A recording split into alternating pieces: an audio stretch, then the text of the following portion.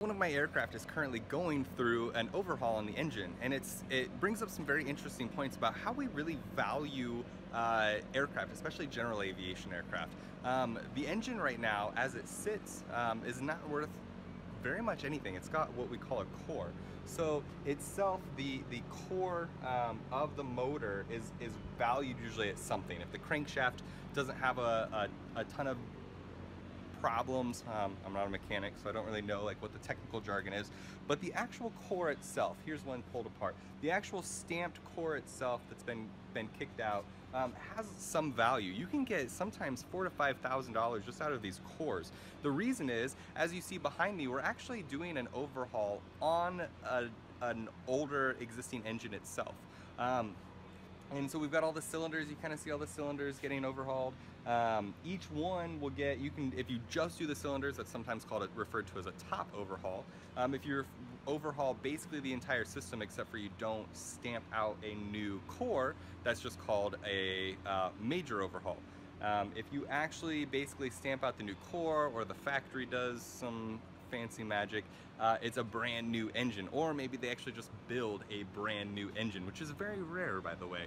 A top overhaul on an engine like this, we're talking a Lycoming 0360 D2J motor, right? I mean, getting very specific here, but a top overhaul might cost about $10,000 to shiny up the cylinders, right? The 4 cylinders that is on this aircraft. Whereas a major overhaul is probably going to cost about $23,000 in total. To get a brand new zero-time engine with no overhaul is going to be about $27,000. So we're talking between a topside overhaul and a completely new engine, it's about $10,000.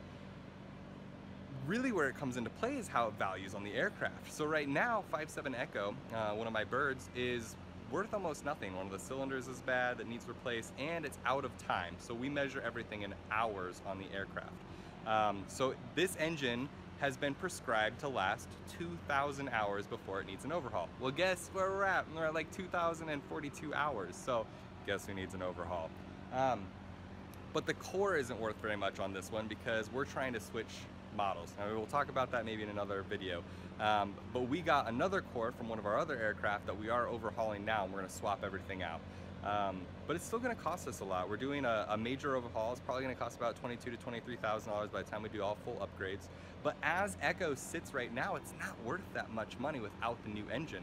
We separate everything up into engine, airframe, and avionics. And so as we build this new engine, the airframe is valued, the avionics aren't that great, so they're not adding or really detracting at all.